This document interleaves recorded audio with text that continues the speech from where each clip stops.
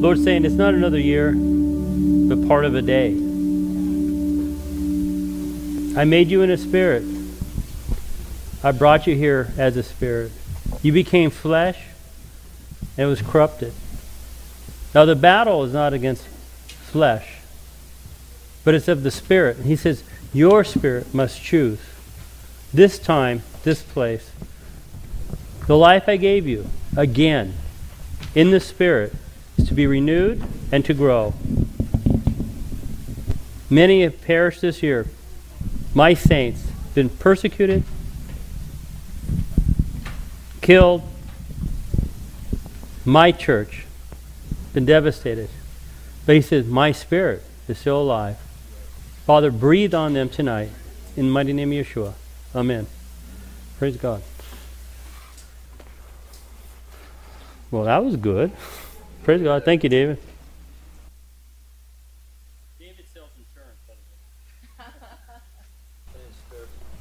I didn't have my microphone on. This is we were in the spirit, and this is a battle going on right now. A lot of people don't realize it's not on the outside.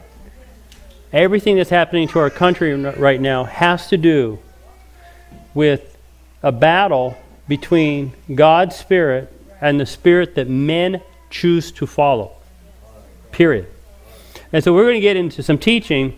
Last week we were talking about how did I connect. Remember last week I was teaching Joseph and Hanukkah. I did. I thought it was pretty good. All of a sudden here's Joseph. The battle with Joseph was between his family, and he was in the pit.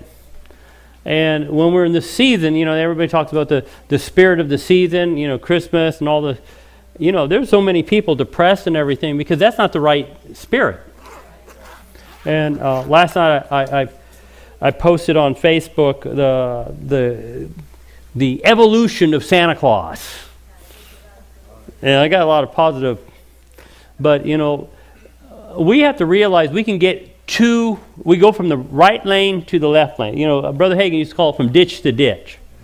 We got to study something, but we don't want to get so zealous that we're turning people off. Okay, so this is the time that we got to use some balance in who we are, what we're teaching, because it's about unity in the spirit.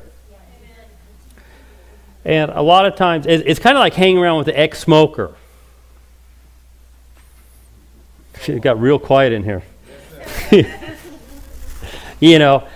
were over in Korea, and Korea is a little bit different. They got in Seoul, the sidewalks are about 30 feet across. They're real long sidewalks. So at nighttime, the businesses will open up, and Seoul's like New York City. It's 24 hours a day. And so Kimberly and I were sitting there, and this kid came up and lit his cigarette right in my face as we were sitting there eating. And I turned into Hulk. I'm serious. I was about ready to snap this guy. And here we are. We're on a mission trip. I'm about ready to beat this kid in the street. And, it's kind of like I would have won, but it's his turf. You know what I'm saying? I would have been in jail. We would have ruined the trip. And Kimberly wouldn't have married me. Nah, she did. So, this battle of the spirit is something that's going on. And, it's funny because Jacob had 12 sons. Only one of them figured out what was going on. Benjamin was the baby. He didn't get involved in that. And so here we are, fast forward 4,000 years. We're still battling the same spirit. Well, let's go to the Parsha reading for the week. And it's in Genesis 46.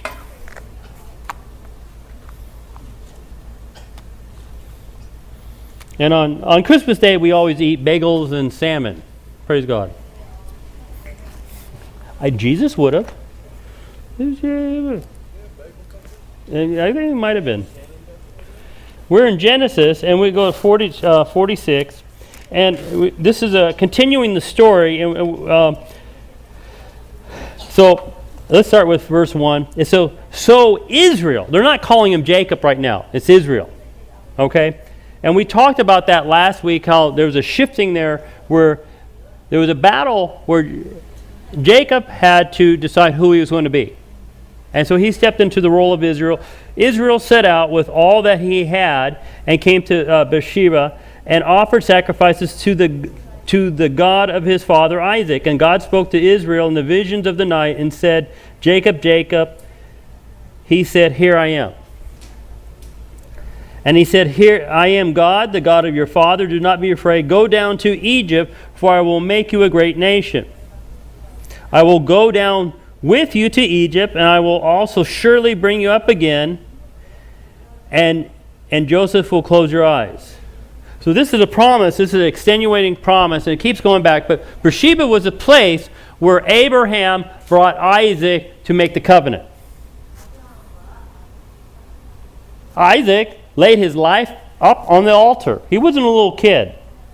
Isaac knew the covenant that his father had with God, literally went up to the spot where he was going to be made a sacrifice. Jacob left the promised land and finally came back to the promised land and got to the point where, hey, everything's great. I got my sons, and one of his sons disappeared. For 20 years, he thought Jacob was dead. So to receive his son, this is great. It's just coming out of me right now. To receive his son down in Egypt, he had to go to the point where his father was going to be sacrificed. Another son was going to be given so he could receive his son. So he went and made a sacrifice at the same place that Abraham took Isaac. So it comes full circle. As he's leaving, he has to bring up the covenant. God brings a covenant back to him. God says, here I am. Here I am. Here I am. Let's back up a little. And we see this same situation in Genesis 22. How many people are cold right now? Hot?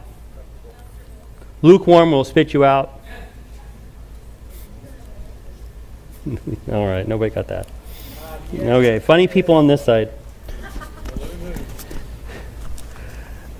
Genesis 22, verse 9.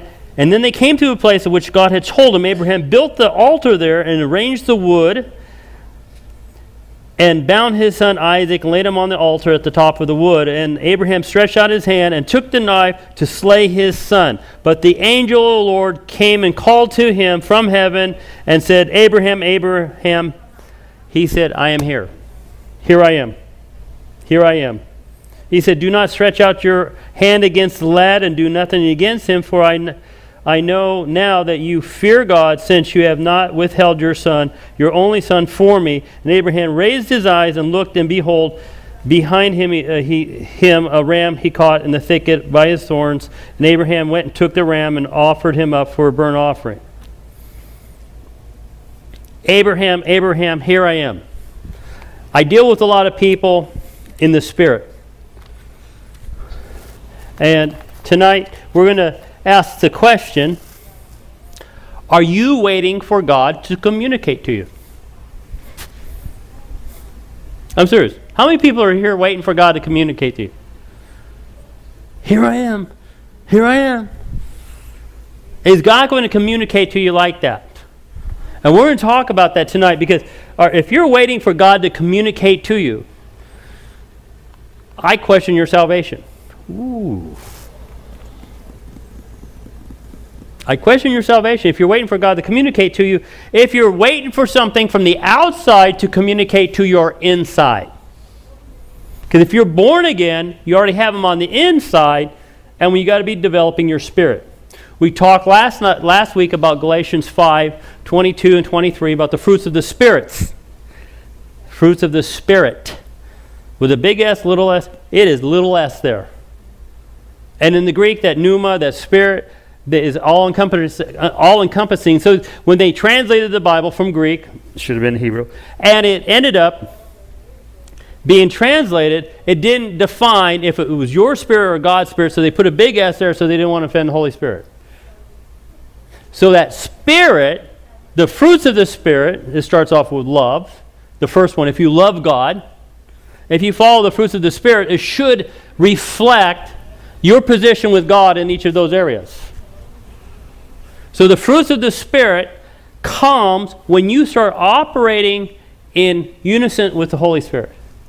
He's inside you. He starts building you up in these areas. And so the question about here I am, it's right here. It's already inside you. And we're going to go over that today because I believe this warfare we're going to go into is going to be a revelation warfare. When we go back to the Isaac and Abraham, when he was talking about the vision and the revelation, these are things that come to you not when God comes to you, but when you go to God in the Spirit. You have a spirit man, and your spirit man should be operating in a realm between here and heaven. As we're praying in the Spirit, we need to develop that spirit man and have discernment to understand what's going on. We see Simon the sorcerer in the book of Acts, and he wanted that spirit. He wanted that laying hands on, he wants to see that laying on the hands, and how do you get that? And this is the problem with the charismatic movement and the spirit-filled movement. Everybody thinks there's a price there.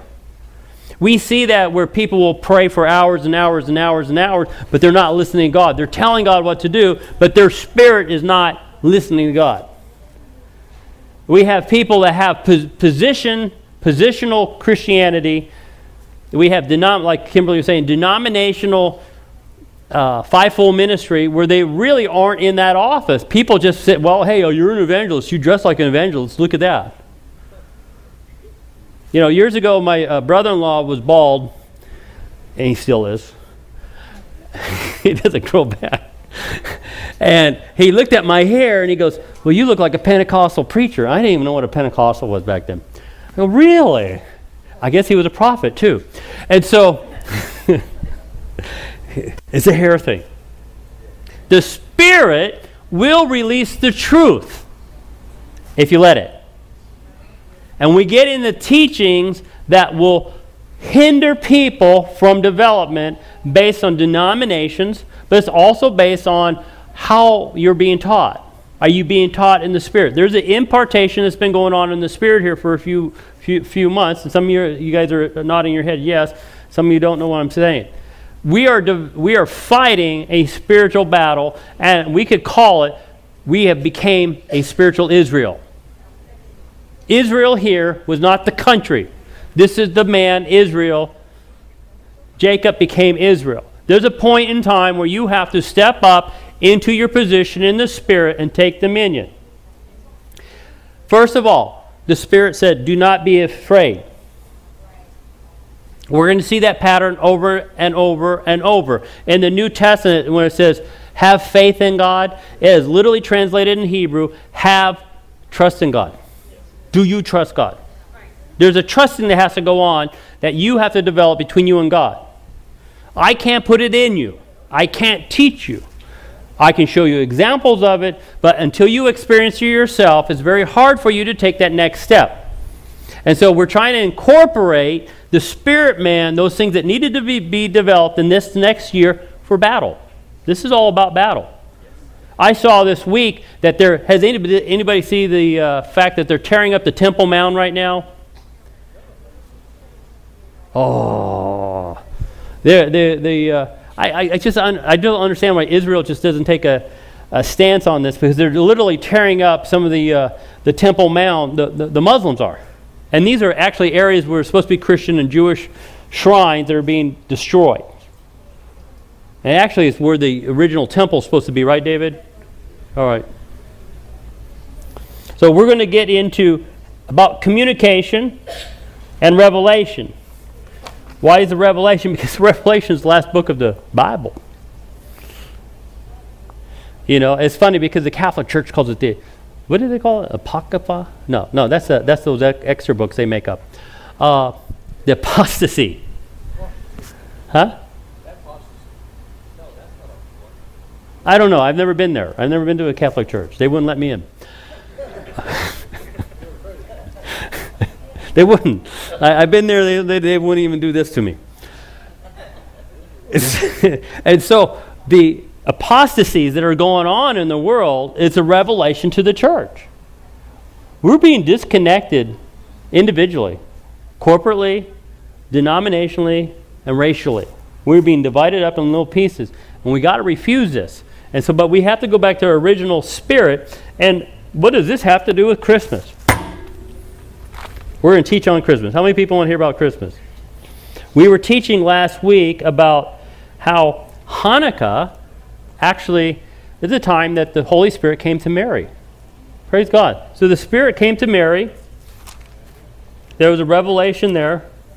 But there's also a message here that we got to get out this week. In Luke chapter 1, let's go to Luke chapter 1, verse 11 through 13.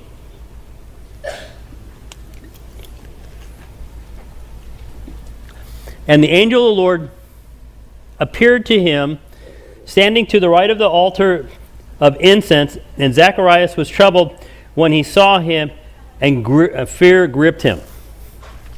Let's go to verse 13. But the angel said to him, "Do not be afraid, Zacharias, for your petition has been heard, and your wife Elizabeth will bear you a son, and you will give him the name of John."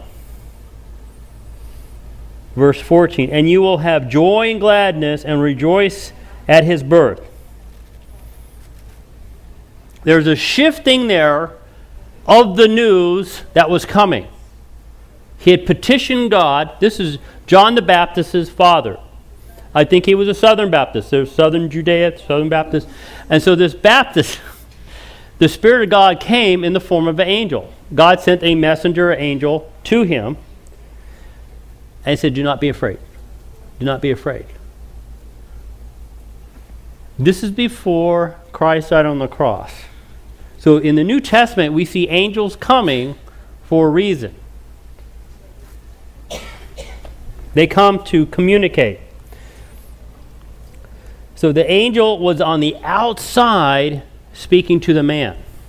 We know the rest of the story. Let's go to Luke chapter 1, verse 26 through 31. Now in the 6th month, the angel Gabriel was sent from God to a city in Galilee called Nazareth, to a virgin engaged to a man whose name was Joseph, of the descendants of David, and the virgin's name was Miriam.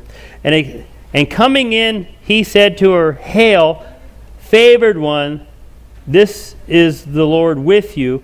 And she was greatly troubled at the statement and kept pondering what kind of salutation this must be. And the angel said to her, "Do not be afraid, for you have found favor with God, and behold, you will conceive in your womb and bear a son. You shall call him Emmanuel. He will be great, and he will be called the Son of the Most High God, and the Lord God will give him the throne of his father David, and he shall reign over the house of Jacob forever, and his kingdom will have no end." How far was I going? Well, that's fine. So she spoke to the angel and said to the angel, "How can this be, since I'm a virgin?"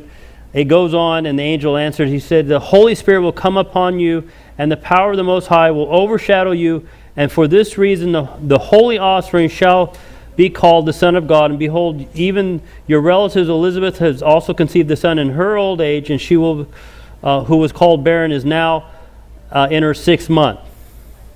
Verse 37, "For nothing will be impossible with God." Angel comes. She's in fear. Comforts her with the communication. Holy Spirit comes to her, conceives Christ, the Messiah, Yeshua Mashiach. This fulfills the first prophecy of the Bible that the seed of the woman would crush the serpent. Yeah, that makes sense. Both of them were from the line of David. That's factual. That makes sense. But something happens here. There's a transition going on here. Now, if we were Catholic, I saw a Christmas thing where Mary was like this giant over the city, you know. I don't think she ever did that. But Mary received the message and allowed the Spirit of God to move in her. That had to happen. Because the sin state that man was in, the Spirit of God could not move. Remember, we became part of the Addams family? Remember the Addams family? We became a part of that. Our spirit was conceived in perfection, complete shalom, nothing wrong. And through the flesh canal, we receive sin, the sin nature of Adam. So we had to receive through the virgin, a righteous person, someone right standing, clean, sinless, to receive the blood so the Spirit of God could be reinstated into mankind. Praise God. We're going to take this a little bit further.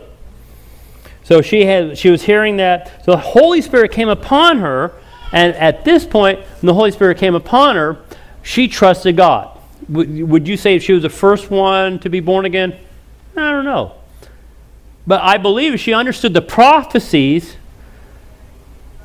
of the ancient days. She probably understood the prophecies of the Messiah coming, how he was going to be born of a virgin, of Bethlehem. All these things probably all were compiled in her at some point in time. She birthed Christ. Christ dies on the cross so you can have that same Spirit put in you that came through the Holy Spirit upon her. Upon her.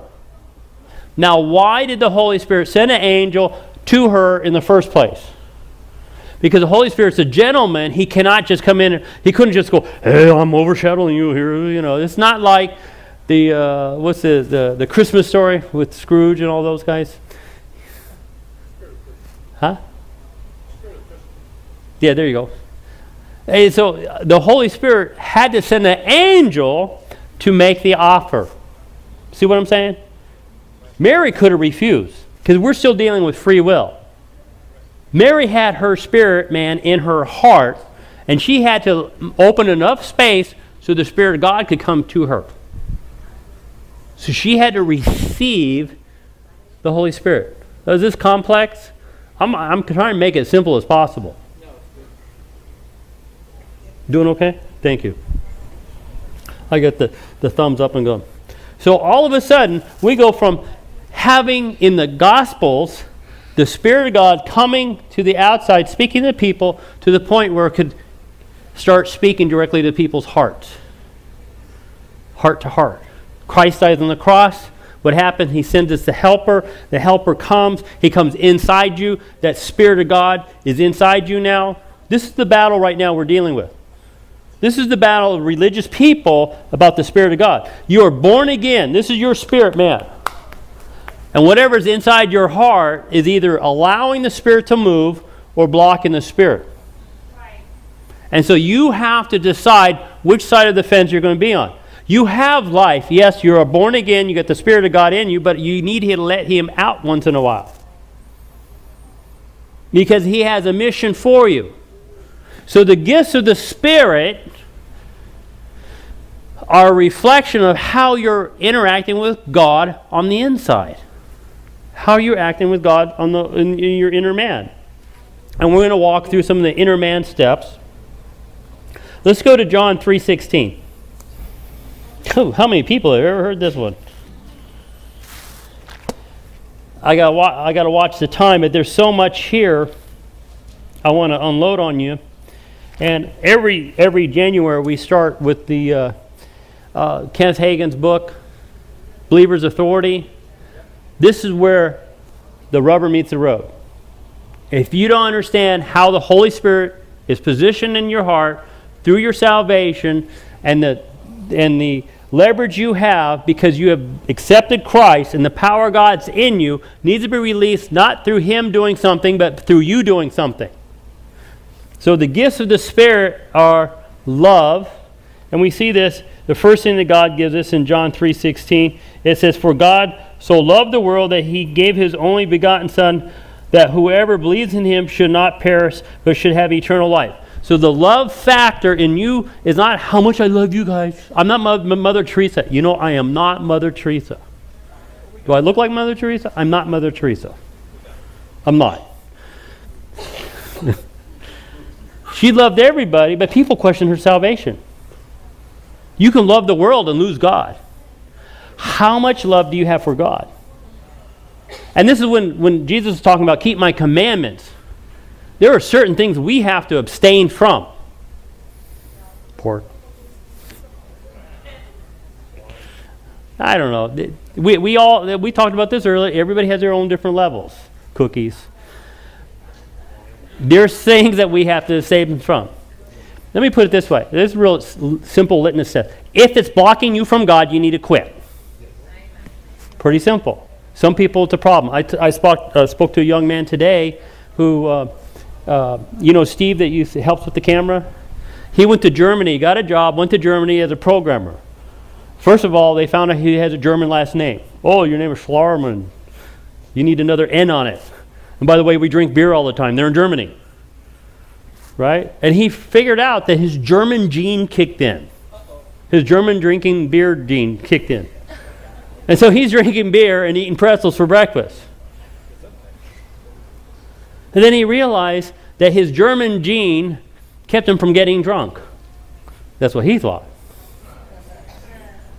But see, that's how we are. We think that if we're in the midst of our folks, we can backslide, we can do these things, or we have to act a certain way. That's why I like Yeshua House. We have so many different variations and nationalities and different backgrounds. God's keeping us all honest. He went over there and he actually grew a beard. A little baby face, Steve grew a beard. Oh, he looks like old drunk German. That's what happens to the world. We get Christ in us, we get this great experience, and then all of a sudden we go out and we try to witness to the world, and we fall right back in that trap. So this year we have to plan ahead. We need to start planning ahead in the Spirit. And we have to pray in the Spirit that the Spirit leads us. And the Spirit knows that we're brothers because of the love we have one for one another. That we know, He knows that He can trust us.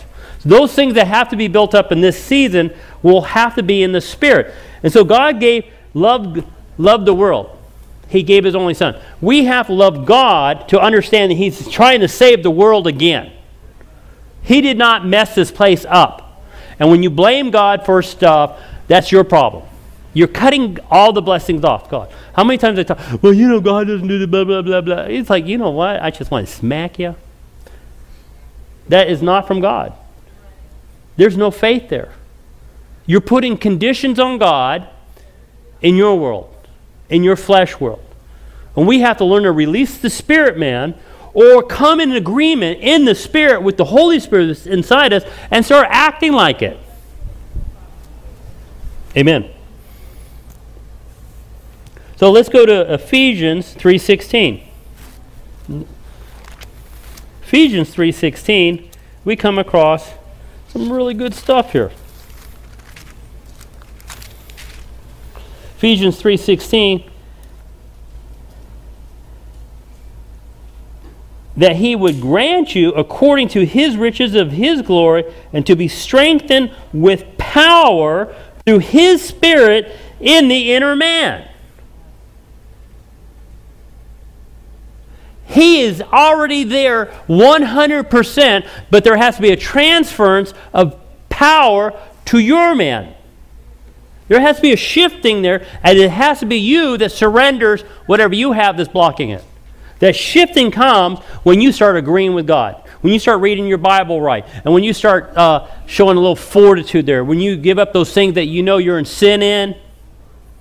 We started preaching against certain things last year about righteousness, and guess what? We had some people leave the church. And they thought I was talking to them. Everybody has different sin issues.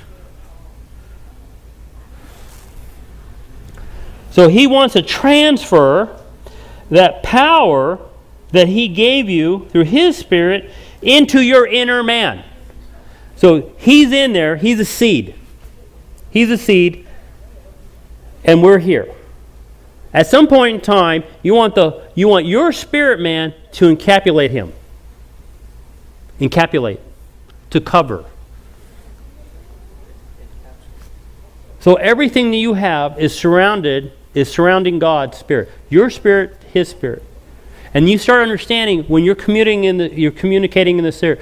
I got this young lady, her mom's a pastor.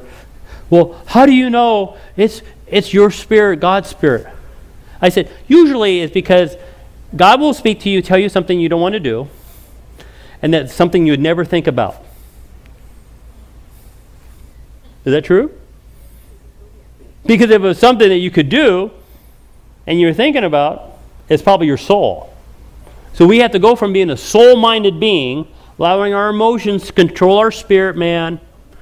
No, we're created spirit, mind, and body, and we need to control it that way. Because the battle that's coming up is not about what you look like on the outside. It's about how you take that Holy Spirit that's in you, walk with Him, talk with Him, dance with Him, release Him. Now, we were in worship, and I was praying, God, breathe on them. Did you hear me say that? I didn't say that, but I was praying in the Spirit. I saw you in the Spirit. And so He needs to release that breath. And there's always this renewing. There's a daily renewing of the Spirit. It's a relationship. You have to have that constant love showing the Spirit of God. First of all, you have to love your life. Most people live their lives for other people, and that's wrong. You got to love the fact that God created you uniquely. You know, Kimberly uses that expression, that God loves us equally. No, He doesn't. He loves you uniquely.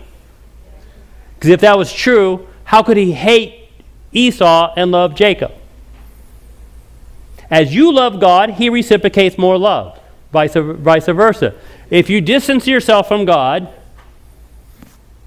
He will distance Himself through you because He's a gentleman. Certain things He cannot tolerate, even though you're born again.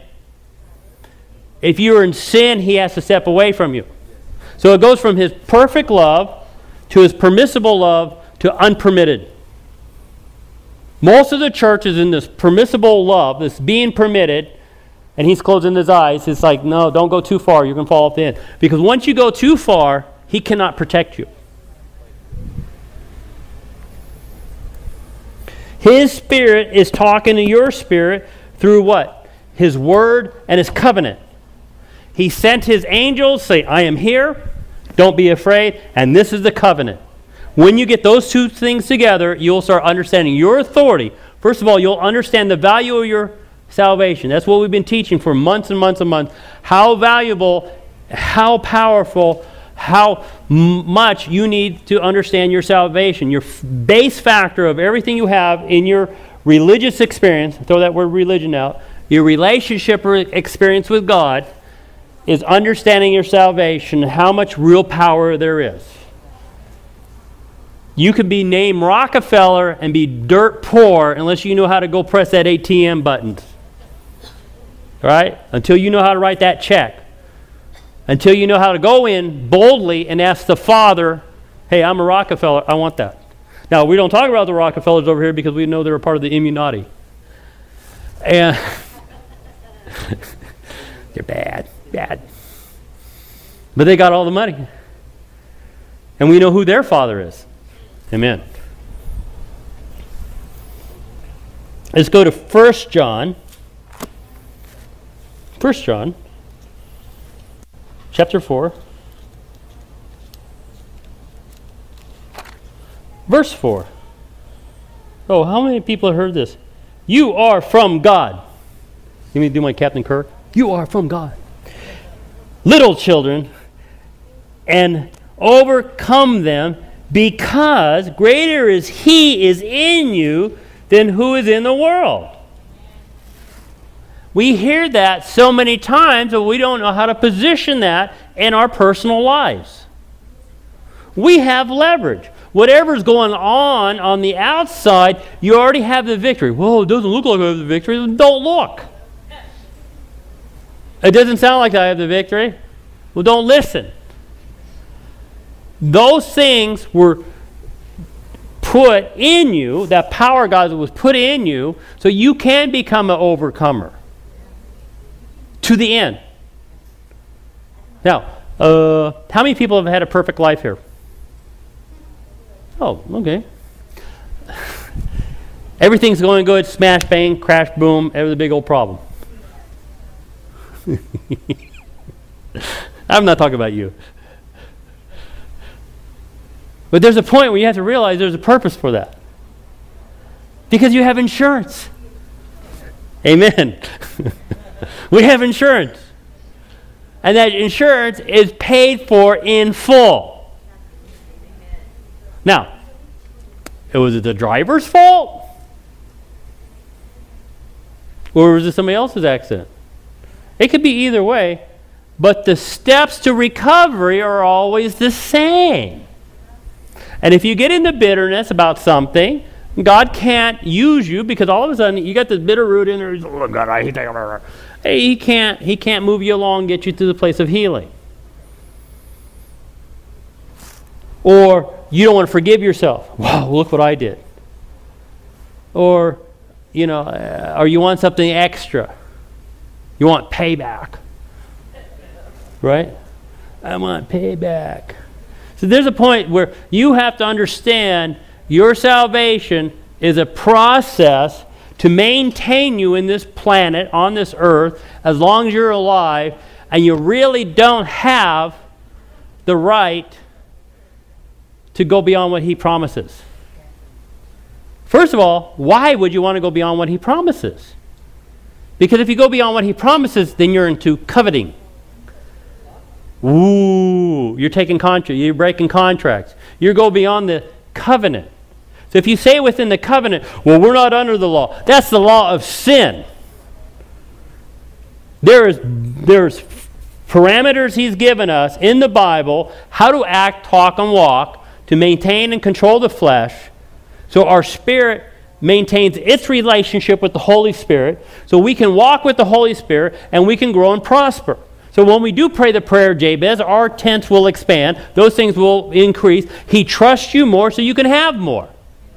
If you want to get into game playing, name it, claim it, blab it, grab it, there's no guarantee that's going to happen. But if you're walking with faith within His parameters, so when Jacob, Israel, came to the place of his father, he made covenant. He stood in that covenant, went to the altar, and recognized what? Salvation. Jacob went to the point of covenant between Abraham and God and Isaac, that there was a covenant of salvation there. Is that true? Covenant of salvation. That's what this whole thing's about. Abraham was going to sacrifice his son, so God would sacrifice His son. It's a place of salvation. So when you start operating in that place of salvation, understanding how strong your salvation is, your purpose and your covenant, you get your breakthrough. I was praying one day for Josh's wife. She came up to me in the Spirit. The Lord told me to remind her. This lady was arrested in Turkey. She was a missionary in Turkey. You guys think you got it bad? Go to a Muslim country and try to be a missionary. And I prayed, and the Lord showed me how deep she had to get into her spirit and understand her salvation, so the Holy Spirit was released. We almost all fell out. We don't have challenges here. We keep pushing off, complaining about the little things. Well, I don't like that, I don't like this. Do something.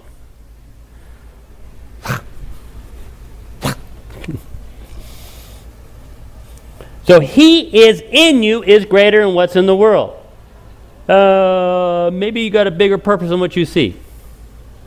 But the only way you're going to get it, if you learn how to act that way.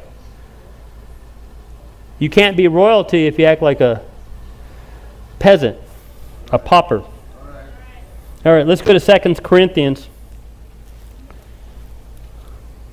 4:16. We're gonna nail this down tonight.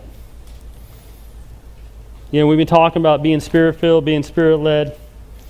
I even got a word from Michael tonight. Lonnie released something over you in prayer, Mr. Hood, and you've been searching for it, and it's going to be released. Praise God. 2 Corinthians chapter 4:16. Therefore, do not lose heart, but though our outer man is decaying, yet our inner man is being renewed day by day. Verse 17, for momentarily light affliction. Oh, that didn't even hurt. It's like a Monty Python moment. Light affliction is producing for us an eternal weight of glory far beyond all comparison. Whatever's happening to you now is nothing. You got to put a little weight on the bar to build up. The challenge hasn't even hit yet. And the church is not ready. And we're going to get Yeshua House and all the ministers here, all you folks are getting trained up in the Spirit, because there's going to be a battle going on, and it's going to be a choice of good and evil. It's going to be your spirit choosing the spirit of the world or the spirit that's inside you.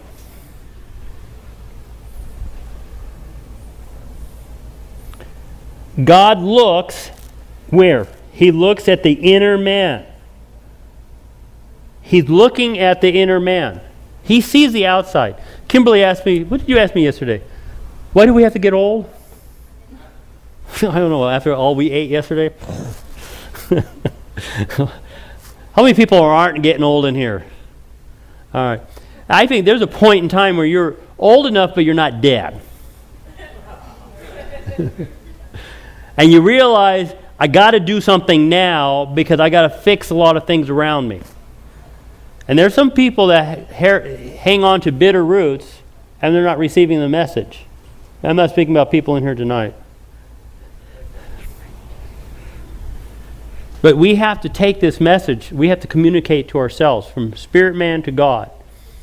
Each of you have a plan God is lining up for you now. I'm starting to sound like Joel Osteen. First Samuel 16. And here's an example of this. Here, this is the Old Testament example where people were looking at David, and God came to choose a king. 1 Samuel verse 7. But the Lord said to Samuel, do not look at his appearance or at the height of his stature, because I have rejected him. For God sees not as a man sees, for man looks at the outward appearance, but God looks at the heart. I personally do a lot of heart cleaning. When I first got baptized in the Holy Spirit, I was reading the book Prayers Availeth Much, and it says, I cried, Abba, Father, and I started praying in tongues. Praise God. I didn't know anything about praying in tongues. I got baptized in the Holy Ghost sitting in my house in Scottsdale. And then I couldn't pray in tongues. And so I get in my car and I didn't know what to do. And so one day this lady said, every time you get in your car, pray in tongues. I didn't know how. Well, I couldn't pray in tongues. Sometimes I could pray in tongues, sometimes I couldn't. I was going through a rough time. So I recited Psalms 51. Clean in me a clean heart, O Lord.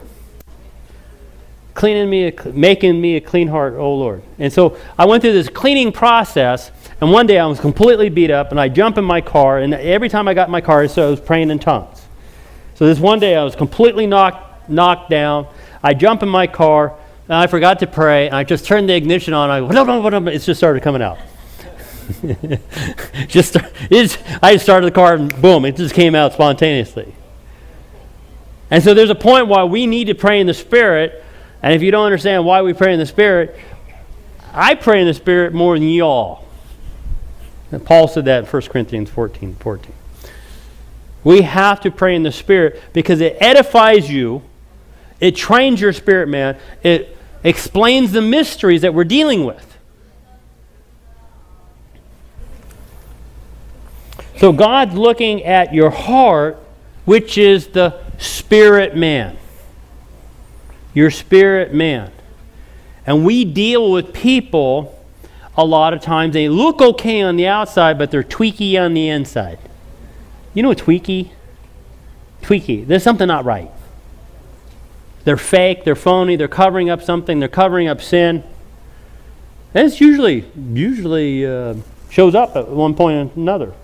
So you want to keep your heart clean, because as you're dealing with the Holy Spirit, you can see it. And especially if you're in the Spirit, and you got some intercessors over here, as you're praying in the Spirit, you start seeing people of who they are in the Spirit. And they may sound very bold or have a great preaching ability. I remember years ago, I was invited to a conference. I was driving, back in 1996, I was in Roanoke, Virginia, and I was praying in the Spirit, and I was up at Prayer Mountain. And how many people have ever been to a black church? All right. I didn't preach in a white church for like the first 10 years of my ministry. And so I got kidnapped by a Church in God in Christ. Is that who they are? Church in God in Christ? Well, I'll tell you what. I got in there, and back then I had a tan. I got into this church, and they wanted me to judge this preaching. They have competitions about preaching. And these guys were hooping. How many people know what hooping is? Hooping, and I am surprised they didn't short out the microphone. And they're hooping and spitting and jumping and kicking. And the way it all started off, they called all the men up front. Okay, you want to hear something funny? Hey, I'm a man. I'll go up there. And I'm the only white guy in probably about 2,000 people. And I had jeans on and a polo shirt. And they brought all the men up front, and they said, okay, we're going to do a praise dance. And all of a sudden, they go, bump, bump, bump, bump, bump, bump. And so all I could think about was Charlie Brown in, the Snoopy, when they dance like that. And shoes are flying. I was hanging in there. But I was thinking about that this morning when I was praying for the sermon, because these guys are they preaching in the Spirit, or are they preaching out of their soul? Right. It sure does sound good, but what spirit is behind it? Right. What's the intention? To draw attention to themselves or attention to Him? And so we have to put the Spirit first in all things in this time. Otherwise, we get lost. Why do we get lost? Let's go to the next verse. Let's go to Proverbs 20, verse 27.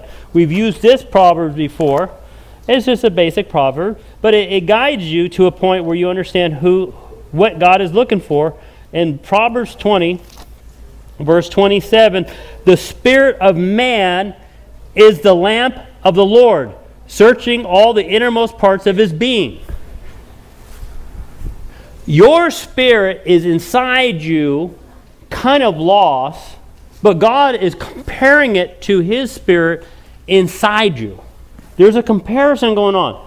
God wants His Spirit to be reflected in your spirit, but He also wants you to yield to His Spirit. As we yield in the Spirit, we start seeing those fruits of the Spirit. When it says, out of a man's mouth comes issues of the heart. So when people say, well, I don't know if I'm going to get healed, or I don't have faith for this, or whatever, there has to be a transition. You have to get away from that, as Brother Hagin would say, sinking thinking. Let's go back to Colossians. We can just do Colossians 13:10.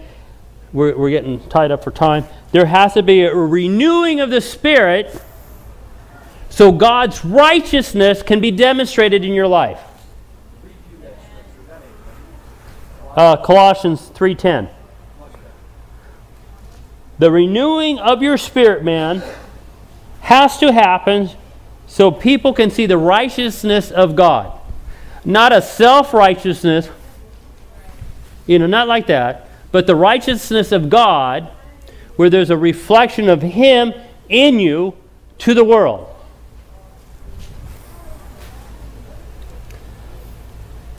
The righteousness is so God can see Christ in us, so the world can compare who we are compared to what the Word says. We need that comparison. We're not supposed to compare ourselves to each other, but we need to compare ourselves to the Spirit of God in the world. 2 Corinthians 5:21. Something happens here as you accept Christ in your life. This is good teaching, guys. I'm getting it. I'm hammering it down in you, because it's supposed to last all year. 2 Corinthians 5:21. He made Him who knew no sin to be sin on our behalf, that we might become righteousness of God in Him. Christ died for you so you can stop sinning. You're not in sin anymore. You're not under the law of sin. You stop sinning, acting, talking that way, and you start developing your spirit man so people know that He is in you. The power of God's in you, So you can start releasing that, first of all, by self-control. Get your act straight. Grow up a little. And we have a body of Christ. It's a bunch of baby Christians, and they don't want to deal with issues. And they got a lot of sin issues, root issues, soul ties. That kind of garbage needs to be cut off and thrown out. Ephesians 4:23 through 24. And that you be renewed in the spirit of your mind, and put on the new self, which is the likeness of God, has been created in the righteousness and the holiness of truth. Once you start praying in the Spirit, you start understanding the truth, really, about what? You, about yourself, about what God's plan is, how people are really treating you. You start seeing the world through the Father's eyes. You start realizing, hey, some of the stuff I'm doing is not right. Your priorities change. Your relationships change. Well, I got saved and I lost all my friends. Good. You didn't need them. They weren't your friends. They hate God. They're God haters. My parents, my people don't understand me. Well, you're the black sheep of the family. Hallelujah. Praise God. Bring them on in. Pray for them. But the power of God's the one to start getting released here, because we're understanding this.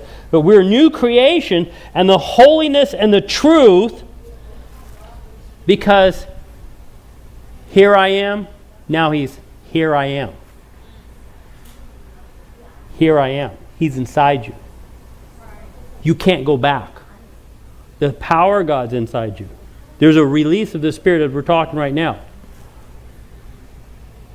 Let's go to Hebrews 4:16. Why is this important? We'll find out. Is Hebrews, we call that the book of the Jews? They don't have that. Hebrews 4:16. There's alignment going on. Has been going on for about since we were in worship. God wants something breakthrough this year. Breakthrough for Yeshua House, corporately, individually. Since then, we have a great high priest who has passed through the heavens, Jesus, the Son of God. Let us hold fast our confessions.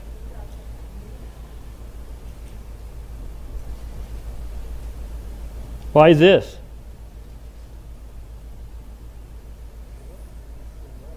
He wants us to recognize Him first, because He makes the way so we can go boldly before the throne. People, we pray in the Spirit. We take people up to the throne room. I have people that have that Simon the sorcerer spirit. They're trying to do something in the Spirit.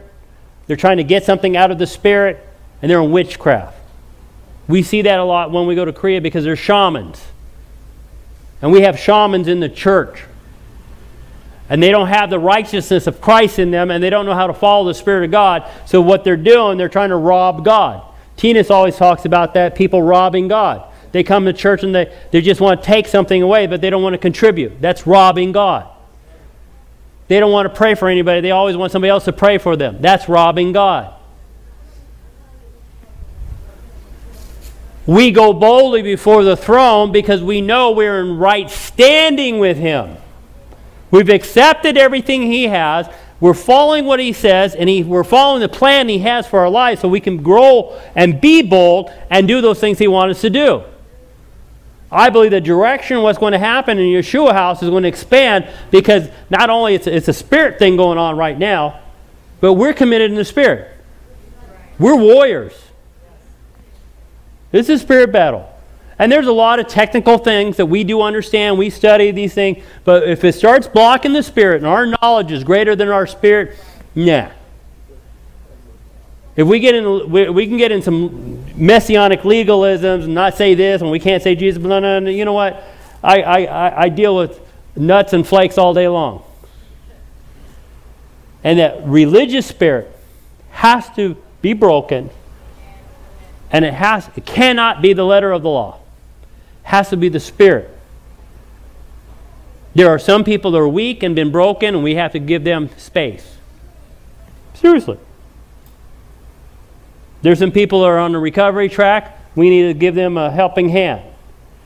And there's some of you that need to grow up, suck it up, and move forward. Seriously. When this happens, that's when the Holy Spirit, the power of God, the supernatural meets the natural. This is when we're going to have an explosion. This is when that revival comes. When you can say, hey, you know what? You're sick. Come in here. You need to get saved first. You need to meet somebody that will fix that. We started Yeshua House on Friday nights as a Shabbat ministry because too many people were hurt and injured from Sunday church. But they'll come in here and listen to me talk, preach, lay hands. We're getting to the point where our foundation is growing, and the Word of God, the wisdom of God, those things that we've been trained in, is being imparted to you. Father, we ask for that impartation tonight, that we are coming boldly before you tonight, not for a New Year's resolution, but for a life resolution. That we have breakthroughs over our lives, over our hearts, our spirit, our mind, our bodies, our families, our finances, our health, Hashem.